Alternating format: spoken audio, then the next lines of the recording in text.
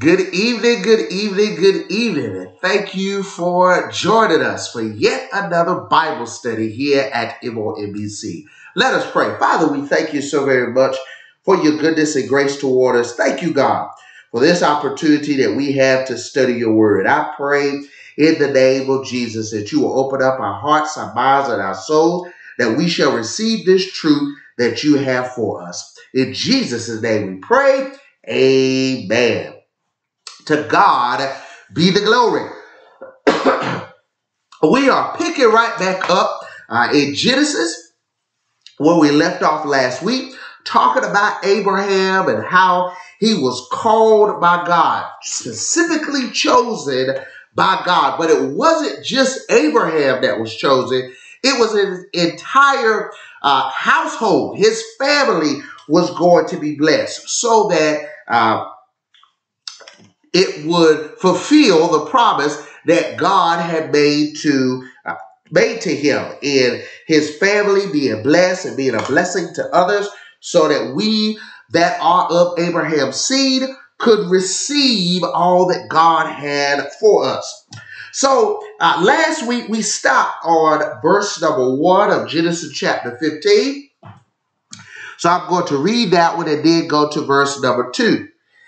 Genesis chapter 15, verse number 1, and then we'll go to verse number 2. Christian Standard Bible says it like this. After these events, the word of the Lord came to Abraham in a vision. And remember, we said that these events talk about the things that happened to him in the rest of chapter 12, chapters 13 and chapter 14, as far as the challenges that he had. Do not be afraid, Abram. I am your shield, and your reward will be very great. Verse number 2. But Abram said, and remember I left off by saying, okay, you're making promises, Lord, but I don't see how you're going to do it. I'm childless. I just don't want you to forget that piece. I'm childless, God. Verse number 2. But Abram said, Lord, what can you give me, since I am childless? And the heir of my house is Eleazar. Did I pronounce that correctly?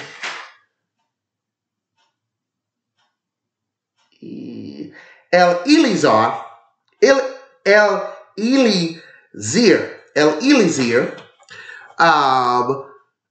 heir of my house is Eleazar of Damascus.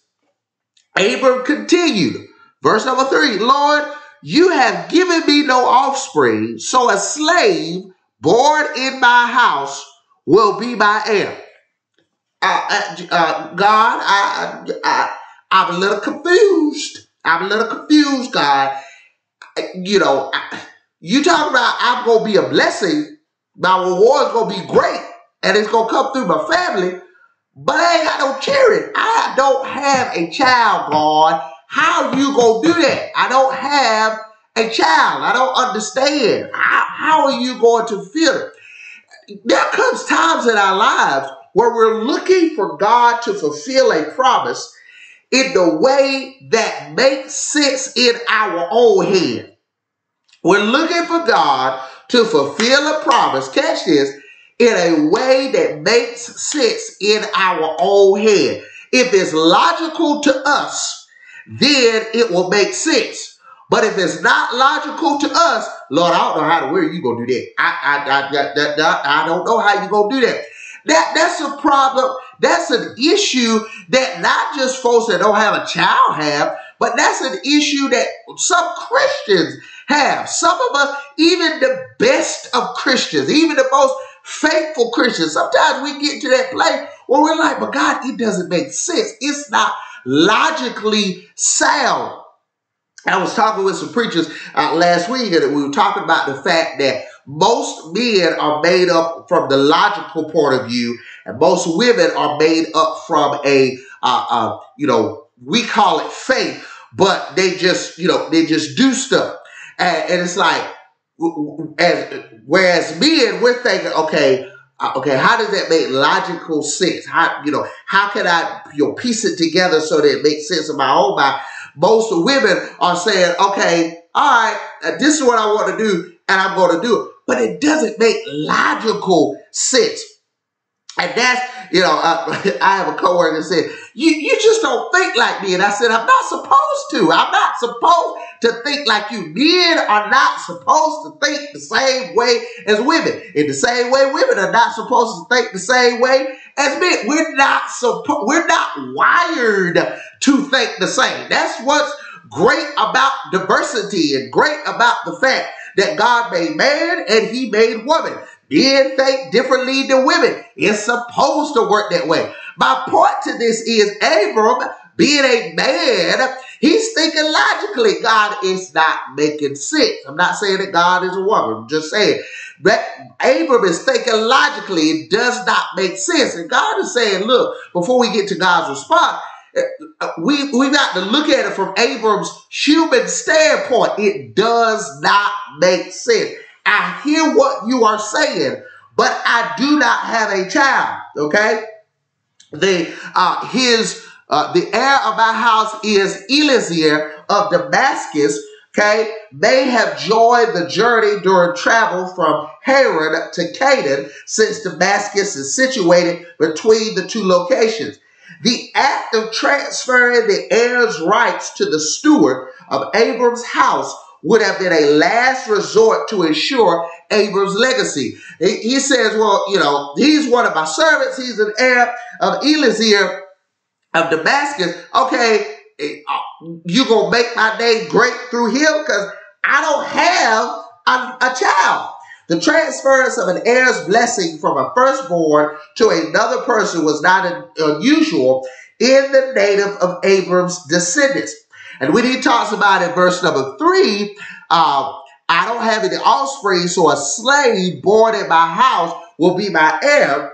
Ancient adoption practices allow for a childless couple to adopt another man as household servant or steward. This person would then care for the couple in their old age and provide a proper burial when they die. As a result, this person would then inherit the family property. This allowed for an heir and continuation of the family line.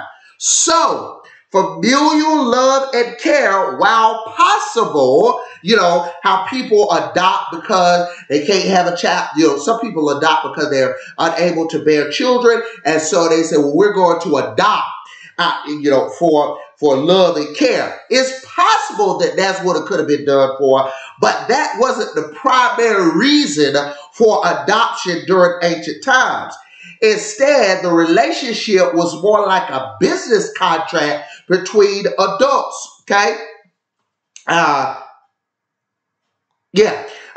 other words, it was so that, you heard me talk about the person would be adopted so that they could care for the person in old age. They were thinking about the long-term goal. I'm not just thinking about, okay, I'm going to adopt so that I can provide love and care. I'm adopting so that I've got somebody to take care of me when I grow old. Dr. Audrey Battle, God rest her soul, she used to always say, she used to always tell me, it's good to have sons, it's good to have boys. She said, but it ain't nothing like having a daughter. She said, I wish the Lord would have blessed me with a daughter.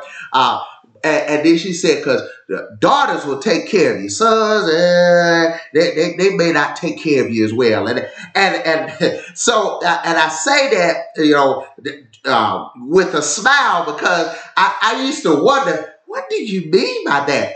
And I have seen instances where families that have sons, that the mom or the dad had a son, it's like, oh, now I kind of see what Dr. Battle was talking about. And so my point is, Abram didn't go about adopting so much because of, I want to provide a home. I'm adopted, so I got somebody to take care of me. I got somebody to make sure that they don't put me in a nursing home somewhere or something of that nature, okay? Abram's thinking about it logically. I don't have a child of my own, so how in the world are you going to do this? I'm so glad you asked the question, Abram. Verse number 4, now the word of the Lord came to him, this one will not be your heir. Great that he's a part of your family, but he ain't going to be the one. Instead, one who comes from your own body will be your heir. I know I've said this before. How my mom and I used to, we used to teach each other, and I say, she'll say, that's your daddy. And I say, well, that's your husband. And she said, but that's your daddy. And I say, well, you married him. And she said, well, you the seed. And then I'll be like, dog, I ain't got nothing to come back with that because I am his seed. Come from your own body. God said, look, don't worry about that one right there. He not going to be the one. I'm not making the promise through him. I'm going to bring one from your own body, Abraham. Okay? From your own body will be your heir. Verse number 5, he took him outside. Oh, Lord have mercy. He took him outside and said, look at the sky and count the stars, if you are able to count them. Take a look at that sky right there. You see all them stars? I want you to count. God, just as much as it didn't make sense when I vented to you in verses 2 and 3 about not having a child, and then God that I picked up along the way gonna have to be my heir, I can't count them stars. There's too many of them. Exactly my point. Then he said to him, verse number 5, your offspring will be that numerous. Just as much as you can't count them stars, that's how your offspring is going to be. Okay? Previously in chapter number 13, he said to him, your descendants were going to be like the dust of the earth. Okay? It's going to be the assertion that Abram's descendants will be as numerous as the stars is one of the most prevalent promises in Scripture. God did not dismiss Abram's frustration, nor did he give an explanation. Instead, God merely reaffirmed his promises. If God had kept his promises thus far, Abram could trust that God will keep his promises in full. It's important that we catch that. Let me read that part. Let me read that first part again. God did not dismiss Abram's frustration, nor did he give an explanation. Instead, God merely reaffirmed his promises. It's often been said that we are not supposed to question God. I was talking with a preacher one time a few weeks ago, and he was talking about one of his members had challenged him in the idea of we're not supposed to question God, particularly when someone dies. And he said, no. We're not supposed to question God's sovereignty. But at the end of the day, it hurts. Lord, but God, why did you do it the way that I was expecting? God, why did you heal them on this side? Things of that nature. Yeah, I'm supposed to have questions, just like Abram had questions. It doesn't make logical sense in his mind. In the same way, there's things that happen in our lives that we tend to, kind of question. Lord, that just doesn't quite make sense to me. I'm a little bewildered by that piece. I'm a little bewildered by that particular fact. And so but I make mention of that because God likes for us to come to him. You come to him about everything. Lord, I'm frustrated. I don't understand. And I need a little help with this because it's not making sense to me. In those times where we are doing the right thing, but things seem to be going haywire, that's the time to question, Lord, I'm doing the right stuff. I'm doing what you asked me to do. Why is this stuff not falling into place? God may not necessarily give us an explanation, but he doesn't dismiss the fact that we're frustrated. He doesn't dismiss our feelings. Why? God got frustrated. Most of us have read that piece in Genesis where he said that he repented the fact that he had made man. And in his frustration, he said, I'm going to wipe them all out. I'm going to get rid of all of them. What in the world did I do this for? Why did I find myself making man in our own image? I should have stuck with what I was doing. I should have just stuck with us. I should have left the world chaotic and things of that nature. And he said, in my frustration, I'm gonna get rid of all y'all. I'm gonna get rid of all y'all. But he did not. It repented me that I made y'all, but you know what? I did find one, and I'm gonna take that Noah boy over there, and I'm gonna make sure that he's right, and because he is already right. But I'm gonna take him, and I'm gonna replenish the earth. But he got frustrated. He was mad. All I did for them, and this is how they treat me. Abel was frustrated, and God did not dismiss his frustration, nor did he give him an explanation. He didn't say, okay, this is why I did it. Sometimes what happens to us is in our frustration, we are expecting God to explain the why to us. We are expecting God, okay, God, I'm coming to you with my frustration. I'm coming to you frustrated. I'm venting. I'm a little irritated, things of that nature. I'm not questioning your sovereignty, but I am questioning the place that I'm in right now. I'm not questioning that you are God alone, but I am questioning, God, I was hoping for a different outcome, or it just doesn't make sense to me. We're expecting God to explain to us why he did a thing. And then when he doesn't explain to us, unfortunately, in this day and time, there are a lot of people that when God does not explain himself, they dismiss him. Oh, God, Lord have mercy. Instead of him dismissing you, they dismiss him. Because it's like, well, you didn't explain to me why you did a thing.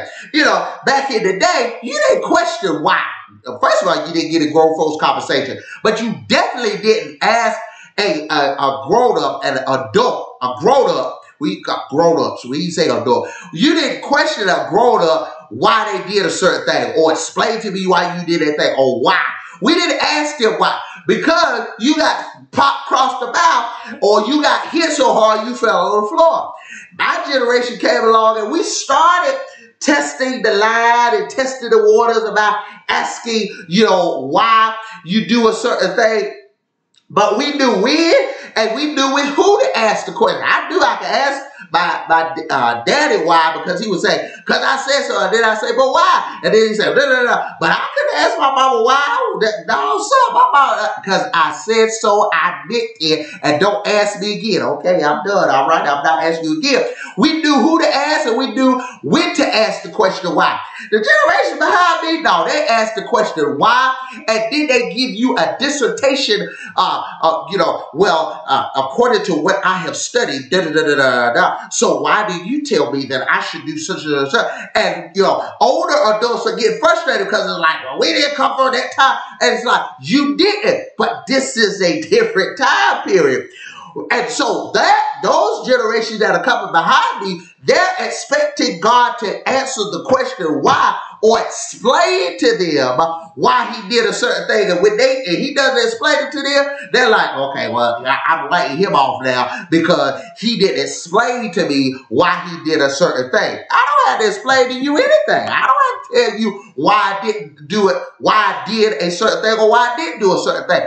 But what God will do, and what he did for Abram, is he reaffirmed his promise. He said, I'm not going to explain to you why. I hear your frustration. I get you, bro. But at the end of the day, I am going to reaffirm. Just take comfort in knowing that I have made a promise and I'm going to keep my promise. Just like I told you in 2 chapters earlier, that your offspring are going to be like the dust of the earth. I'm reaffirming that I said to you that I am going to make your name great. I'm going to bless you beyond measure, and your descendants are going to be as numerous, not only as the dust of the earth, but as the stars in the sky.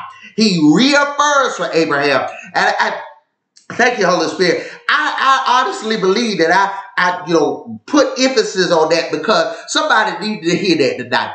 That at the end of the day, or today, whatever you're listening to, somebody need to be rest assured that yes, God hears you. Yes, God sees your frustration, and He is going to keep His promise. You just got to stay faithful. You keep going to Him. Keep running to Him. Keep seeking Him. But He's going to reaffirm His promise. I got you. I got everything worked out. And if I told you before I was going to do it, I am going to do it. Woo, Lord have mercy. Amen. Verse number 6. Abram. Yes, sir. Abram believed the Lord. Before I get to the next part, Abram believed the Lord. Abram did not simply feel good about his relationship with God when he believed Him. He demonstrated faith when he trusted that these promises would come to pass. He trusted in the guarantor of those promises. Abram knew what his descendants would someday find out, that the Lord is faithful and keeps His promises. Abram believed the Lord. It wasn't, it wasn't just a mere fact, okay, that was good. I believe the Lord. No, he believed Him to the point that he trusted in his relationship with Him. Verse number 6, the second part says, and he credited to Him as righteousness. Who credited to Him? God credited to Him for righteousness. Abram's belief did not go unnoticed. In verse number, in the King James Version, it said he counted it to him for righteousness. He considered, he credited to him. Okay, because he would at the end of the day, he said, yes, I am credited to your characteristic of believing me, okay? Such as in accounting. God counted or credited Abram's faith as a foundation for righteousness. The underlying Hebrew verb gets at the idea of regarding something or someone as having a certain characteristic, although that thing or person may not actually have that characteristic. Okay, he credited to him for righteousness. Verse number 7.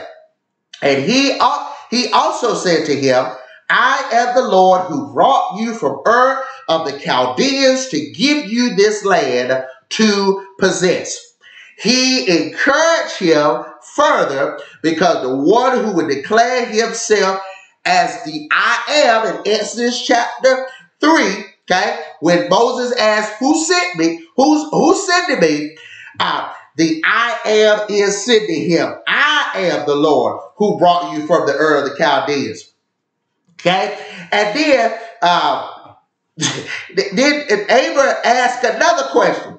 Verse number 8, he said, okay, Lord, I hear you again, but I got to ask another question if you don't mind.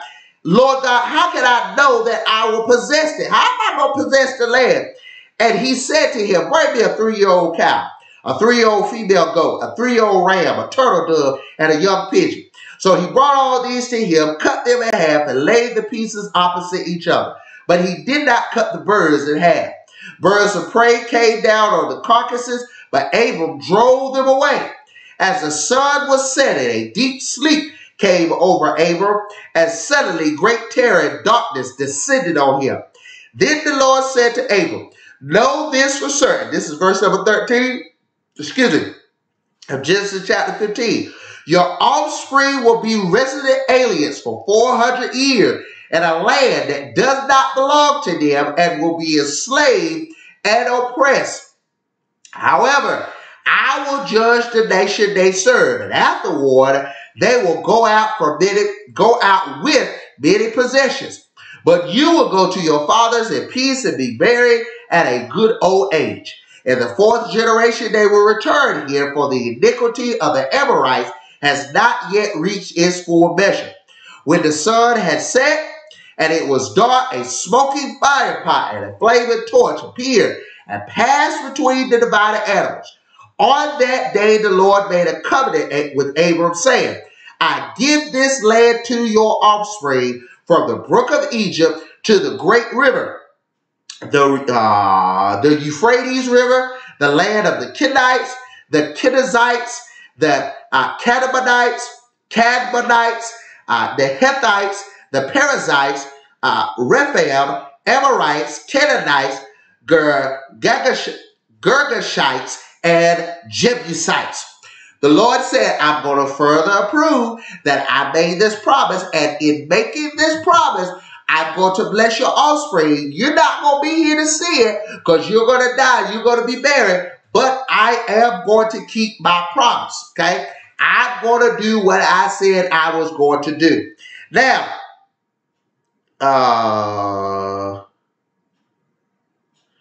praise the Lord. Now, moving on. We're not going to get into, the chapters that come after that, or specifically get into the chapters that come after that. Abram is blessed. He has Ishmael. He has Ishmael. Then he has Isaac. The Lord blesses Isaac and things of that nature. We're going to get back. We're going to get further into this family. Okay, we'll get further into this family. So, Genesis chapter 25.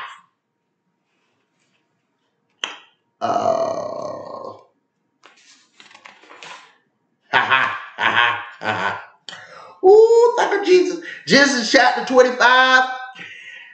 It starts off with the genealogy of Abraham's other wife and sons. Verse number 1 says, Abraham had taken another wife whose name was Keturah. Okay, this is after Sarah died. Abraham gave everything he owned to his son Isaac because that was the firstborn. But Abraham gave gifts to the sons of his concubines, and while he was still alive, he sent them eastward, away from his son Isaac to the land of the east. Abraham dies, 175 years old. Ishmael's records are given in verses 12 through 18. And then we get to verse number 19 is where I want to start. Oh, Lord, have mercy, Jesus. We about to get into some stuff now, y'all. I tell you what the truth. Oh, thank God, Jesus. Hallelujah. Oh, Lord. I'm going to get into a few of these verses before we had to close this thing out. Genesis chapter 25, verse number 19. Genesis 25. Verse number 19, just a few chapters over. Praise the Lord. Hallelujah. Thank you, Jesus. Oh, glory. Woo. Okay. Remember, before we read, now let's read that part first. Genesis chapter 25, verse number 19. These are the family records of Isaac, son of Abraham. Abraham fathered Isaac. Now, it is important to remember what I talked about previously last week and tonight, that Abraham was made a promise. Your offspring going to be blessed. And Abraham questioned, how my offspring going to be blessed? And I don't have a child. And the Lord said, I'm going to give you a child. And he said, but how am I going to get a child if my wife is barren? And the Lord said, I promise you, I'm going to do what I said I'm going to do. And Abraham said, okay, Lord, if you say so. And then I am going to touch on, then when he gets to the two men come the two men come and they say that Sarah, your wife is going, and they're at the tent, and she said, and they say that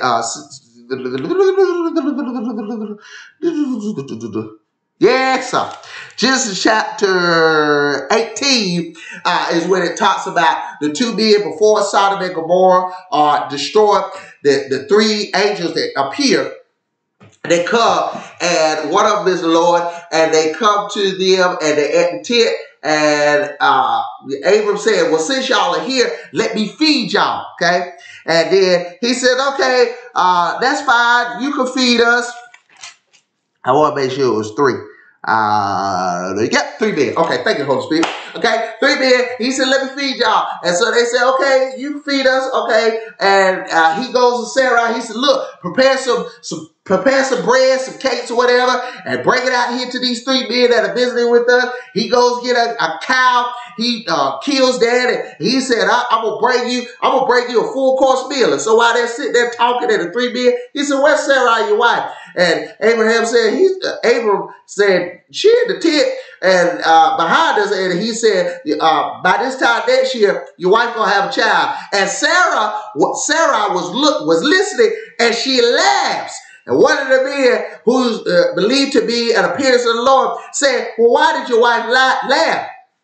And Sarah's like, oh my gosh, he heard me. I didn't know I laughed out loud. I thought I was laughing to myself. I didn't know I literally laughed out loud. And so he said, why did she laugh? And she said, but I didn't laugh. He said, yes, you did. Yes, you did laugh. And so she said, well, I laughed because how am I going to have find pleasure now that I'm in my old age? And he said, look, I'm going to do what I said I was going to do. And so Sarah, who's barren, has a child. It's a miracle. Why did that happen? She's barren, okay?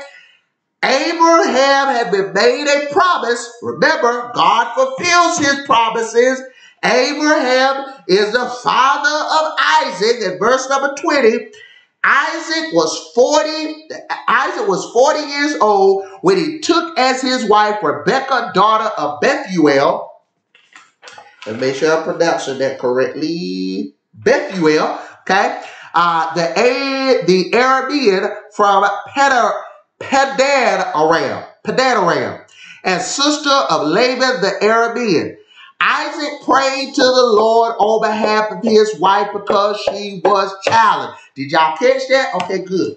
Join me next week. Praise the Lord. Hallelujah. Thank you, Jesus. We're going to start right there. Genesis chapter 25, verse number 20. I want to talk about that thing. Good gracious of life and how it compares to his father, Abraham. I pray you join us if the Lord shall say the same next Wednesday night, 7 o'clock p.m. as we continue to look at this generation, this legacy that was promised to Abraham and his family. This coming Sunday morning, I pray you join us 10:45 a.m. online or in person. You can join us in person. We pray that the Lord will meet us here. Amen. As a matter of fact, just bring the Lord with you. Whether you go view us online or whether you go come in person, bring the Lord with you so we can experience God together. Amen. To God be the glory. I would be remiss if I didn't mention that this coming Friday is the last day to register to vote. If you have not done so in order to participate in this year's general election. Remember, as I said last year, the year before that, I'm not telling you who to vote for. I'm not endorsing one candidate over another. I'm just telling you to make sure you exercise your right to vote because we can't say anything once it's all said and done. And now look, we can say, well, I do that, blah, blah, blah. But if you don't exercise your right to vote, it says meaningless. But it means more if you do exercise your right to vote. Even if the candidate that you voted for does not win, at least you can say at the end of the day, I exercise my right to vote. And so when folks start complaining, well, I knew it, but did you exercise your right to vote at the end of the day? So if you are not registered, all of you should be registered by now. But if you're not, and you want to participate in this year's general election, please make sure you do so before this coming Friday. It is the last day to register to vote at your local county's Board of Election office. Please make sure that you register if you have not done so. Amen. Father, we thank you so very much for your goodness and grace. Thank you for your word. Thank you for reminding us that, yes, we may get frustrated, but you're going to keep your promise and you're going to reassure us of that promise. And Lord, you made a promise to Abraham, and we as the offspring, as the numerous stars in the sky, we as the offspring are benefited from that promise that you made to Abraham so many years ago. And God, we are so grateful and thankful. Lord, teach us how to continue to do that which you called us to do. We love you, God, and we adore you. Keep us safe from all seen and unseen danger. In Jesus' name we pray. Count every single thing done. And all those that believe said, amen. God, my God, God.